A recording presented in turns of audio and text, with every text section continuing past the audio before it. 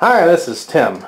I read the Tesla forums and I see a lot of confusion on how to install a 620 power outlet for faster charging than a standard 120 volt outlet if people can't do a 1450. And I'm going to show you how to do it here quickly and easily. This is my 620 outlet I put in the outer room of my house. Before I had my driveway, I had to park alongside the house to charge the car, and it was either use a 15-foot extension cord to charge off of my oven outlet's 1450, which was impractical, or do this. And so I've actually put in a 620 outlet here, and I'll show you what I have downstairs for the wiring to do it right. So here's what you need to know. A 620 is 240 volts at 20 amps. It'll get you 15 miles an hour charging on a Model 3. But you have to have its own separate dedicated circuit. You cannot run it with other standard outlets because you'll burn something up that's not meant to take 240 volts.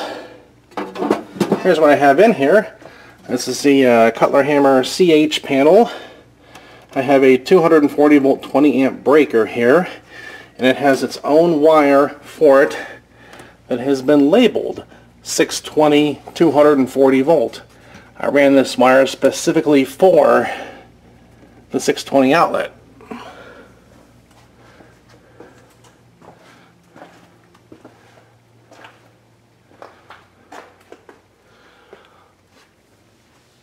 And along the way, I marked it several times. 620 240 volt. So it's not getting confused with other wires in the house.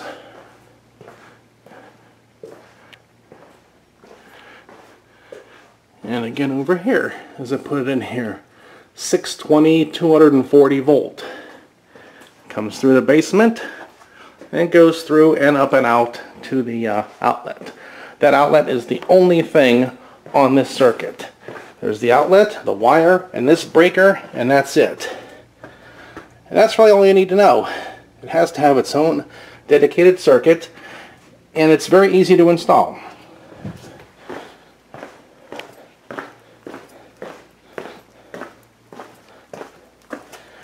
This is the type of wire you'll use for it. Standard 12-2 Romex. It can take 20 amps with no problem, and 240 volts is also no problem for it.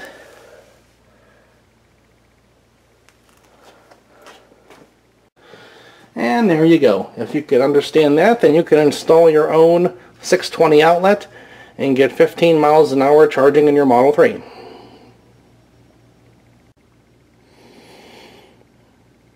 And these are your materials to install this.